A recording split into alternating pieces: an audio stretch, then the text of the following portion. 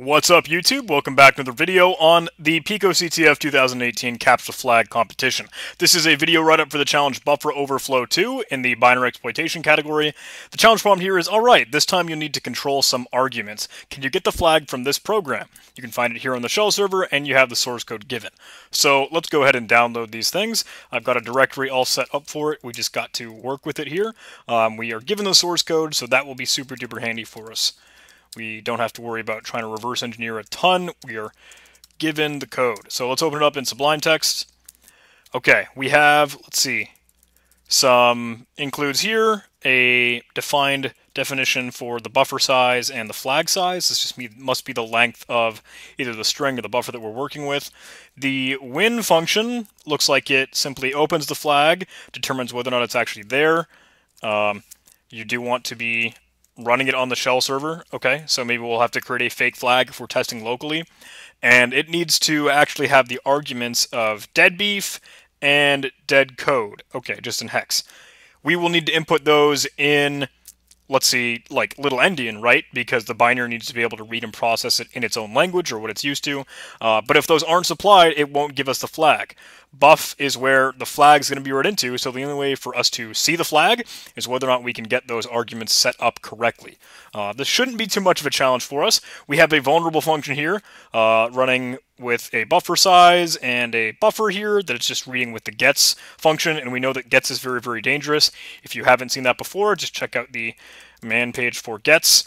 It should tell you never ever use gets because it does not determine the end of the string. It does not actually check the boundaries as to whether or not you are overflowing a buffer. So that's the vulnerability we can take advantage of. We inherit the next user's we inherit the set UID user's permissions, so we can actually read the flag file probably once we log into the shell server, and then it asks us enter a string, and it gives us the vulnerable function. So let's try and run this, see if we can work with the binary. Let's make it executable. It should tell us anything. If we try to buffer overflow it, maybe it's trying to... Oh, we need to actually jump to this win function, right? We want to be able to buffer overflow there. So let's try and make that happen.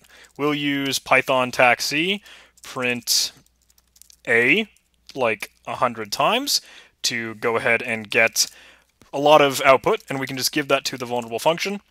We want to find where this buffer overflow is, so let's give it a couple more until we get a seg fault.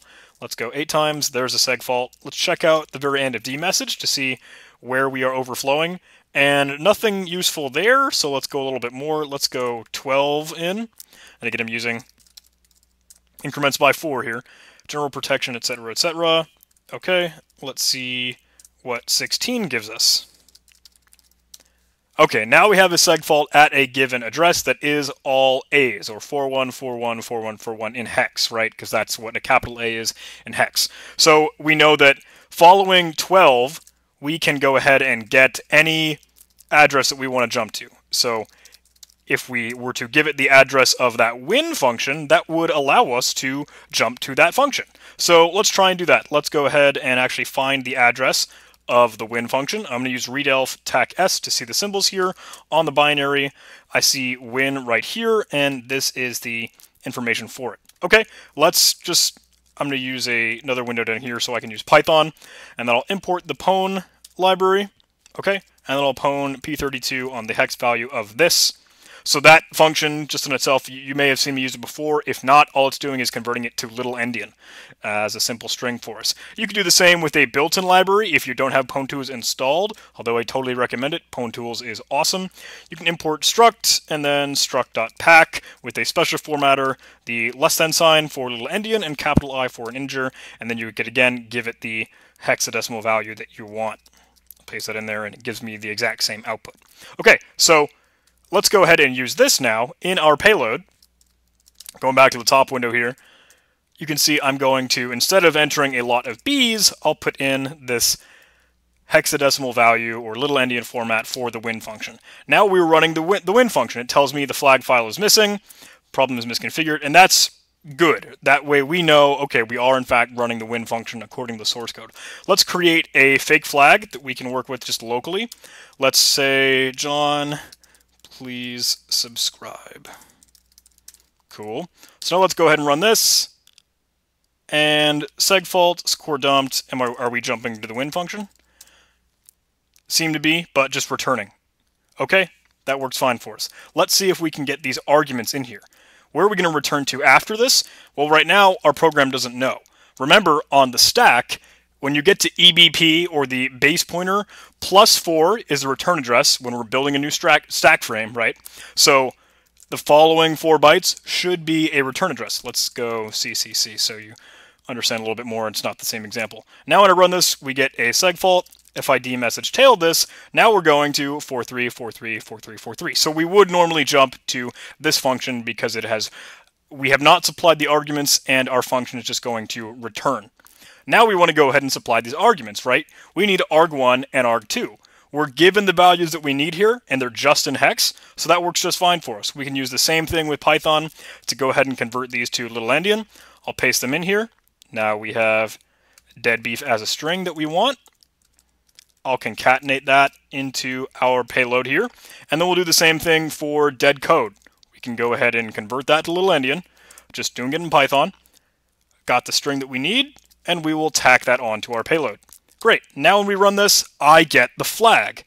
And we're still getting a segmentation fault, that's fine, but we're running enough of the code that we need to. So now that we have our payload, let's go ahead and redirect that into payload.text. And I suppose we can actually just copy this because we're going to need it once we're on the shell server. So let's go ahead and connect to it, ssh.sh to log in. See if I can remember my password here. Sweet, we're right. I'm going to paste this down below so I have it, because I need to copy and paste this location on the shell server. So we can quick and easy just change directory there. Great. Now I'm in that directory, and we would be able to read the real flag.txt. Obviously, we can't just straight up read it because we don't have that user's privileges, and that's why it has that set GSID and all that other crap in the main function, so we can inherit their privileges and permissions. So since we have our payload, let's go ahead and copy that. Let's echo that out. So there it is. And now let's pipe it into the vulnerable binary. And we're given the flag, just like that. I know it looks a little bit of a mess here, but you can see it. picoCTF addresses are easy and some hex bytes. So just like that, we have our flag. All right, let's go ahead and submit this. I hope that made a little bit of sense. It's everything that you already know, right? From watching the other videos, you know that above the stack frame, right, the base pointer, +4, the bytes following the address of where you're going or where you're jumping on the function here, is your return address, which we can set to be anything or garbage, right? And then you have the arguments that follow. So arg1, dead beef, and then arg2, dead code, we're just supplying again in the endian because we need it in the format the binary can read and understand. So, cool. Let's go ahead and make that the flag file. No longer the please subscribe, but please do that. That'd be awesome. Join our Discord server. And we can mark that challenge as complete. Another one done.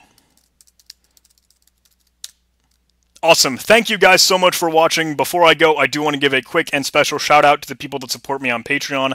Thank you guys so much. I cannot say this enough. I say it at the end of every video, but it's still never enough. $1 a month on Patreon will give you a special shout out just like this at the end of every video. No matter when or where you kind of donate, I am grateful. So your name will be up here forever. Gal, I'm never going to take your name off this. Appreciate you, man. I love it. I love it. $5 a month on Patreon will give you early access to everything that I release on YouTube before it goes live. What that means is I like to try and record videos in bulk. I try, but sometimes fail because life gets in the way, but I am very, very grateful for any support that you give. So $5 a month and you get access to a shared Google Drive folder where I will just throw a lot of the videos before YouTube gradually releases them on maybe a daily or every other day schedule. So if you want that content right when it's hot, that's the best way to do it. Please do join our Discord server, link in the description. Cool community full of CTF players, programmers, and hackers. You'll find a lot of smart people there, smarter than me. You can come chat with me, hang out with me, and hopefully that's nice. Hopefully that's fun. I don't know if you like that. If you'd like this video, please do like, comment, and subscribe, and I will see you in the next video. Hope to see you on Patreon, but I love you guys. Take it easy.